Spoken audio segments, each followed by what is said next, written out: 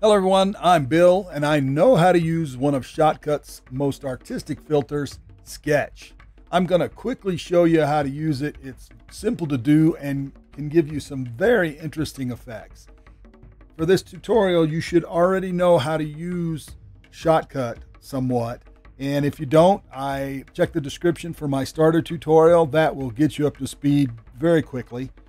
I've already opened up Shotcut and pulled in the clip I'm going to use. This is just a little NASCAR clip with a little crash going on. And we're going to add the filter to it. So you want to click on Filters, click the plus button, and we're going to do a search for it. It's called Sketch. Go ahead and click that. And you can see immediately what this does for you. It kind of turns the video into line art, and it's a very interesting all by itself. There are some options that you can change. You can change the line width. You can change the line height. And you see you get different effects with that. You can change the contrast. This will increase the number of lines in the video itself, so it can get very dense. Normally, I pretty much leave it at the default there when I'm messing with it. And you can also add color. Now the color is kind of washed out, looks like kind of a watercolor painting if you do it that way, but it's a very interesting effect and I like it quite a bit. And you can just apply Sketch to do this to any of your videos and any clips you have, and it'll look nice. However, there's some other things you can do with it that will give you some interesting effects. Let's go ahead and go to the track. We'll add a video track. I'm just going to copy this one already. And we're going to paste it on top. I'm going to line them up so they're synced.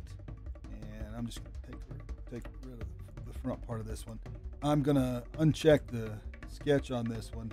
And you can see what happens when you go from one to another. Very kind of interesting there.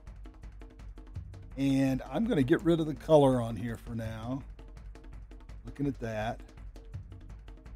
Oops, I unchecked the wrong one. There we go. Let's get rid of the color off of that option there. So we get this effect. And one of the nifty things you can do with this is if you add another filter, and we're going to search for opacity. We're going to add that one.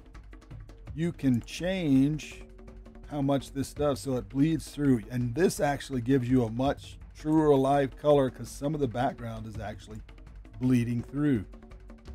I actually like that better than the color option in and of Sketch, and you just lay it on top of the other one and you get that. Very cool looking.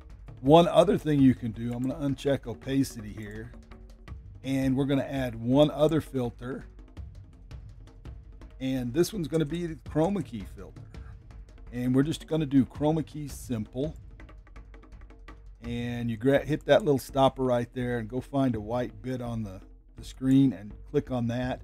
And now if you look at it, you've got the original colors and the line there. And that is very nifty looking.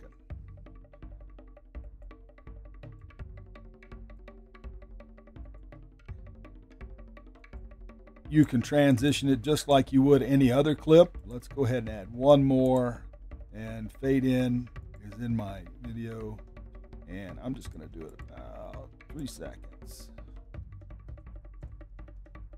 We'll adjust opacity instead, and then let's look at the clip.